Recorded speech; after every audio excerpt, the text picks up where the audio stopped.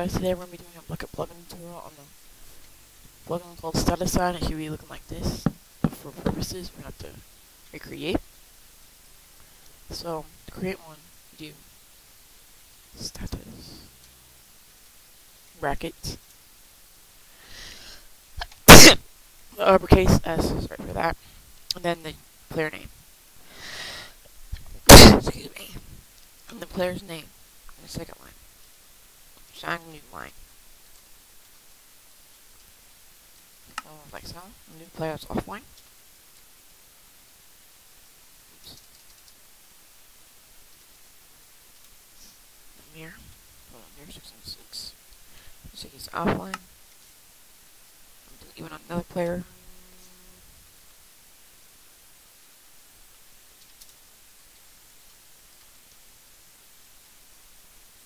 So you have to type in their player name exactly right, and it has to be a player that's been on your server.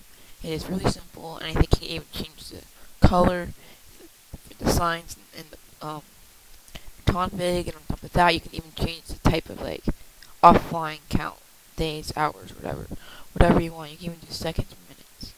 Like, I hope you guys liked today's tutorial, and you can hope for more. Bye.